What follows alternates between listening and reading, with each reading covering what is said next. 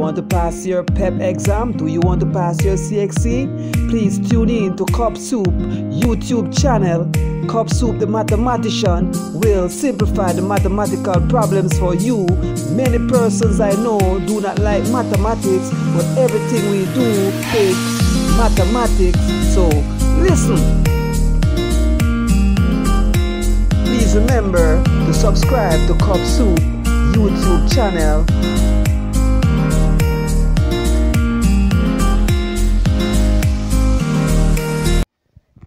So today I'm going to do part 2 of simultaneous equations. Here I have a pair of linear equations. For equation 1, x plus y equals 7, and equation 2, 2x minus y equals 5. So I'm going to use the elimination method to solve this problem. So y in these equation value 1. So I could use y to multiply equation 1, and I can use y to multiply equation 2, and the value for y is 1. So I don't have to do that. So I'm just going to write 2x plus x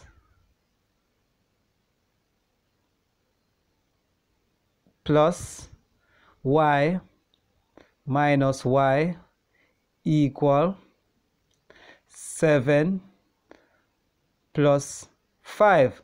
Since we have unlike terms, we're going to add the equations. So 2x plus x equal 3x. Y cancel y there. 7 plus 5 is 12. So I'm going to divide both sides by 3. So 3 cancel this 3. 3 into 7 goes 1 time. 3 into 12 goes 4 times. Therefore, x equal 4. So now we can substitute x to find y. We can use any one of the above equations to solve the problem. Okay, so the value of x is 4. So the reason we had the equation is because we have unlike terms. So if you add on the left, you have to add on the right.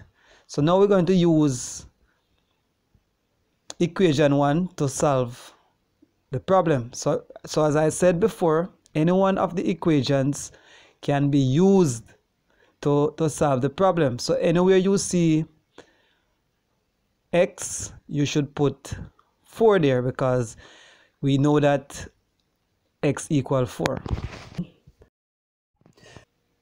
So I'm going to write 4 plus y equal 7.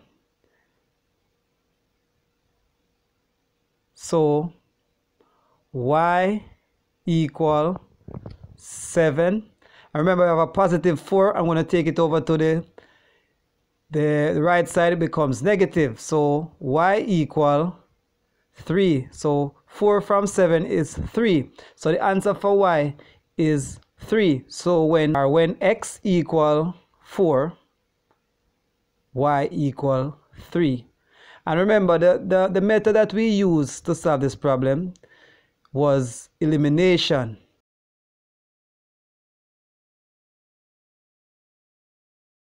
Please remember to subscribe to Cup Soup YouTube channel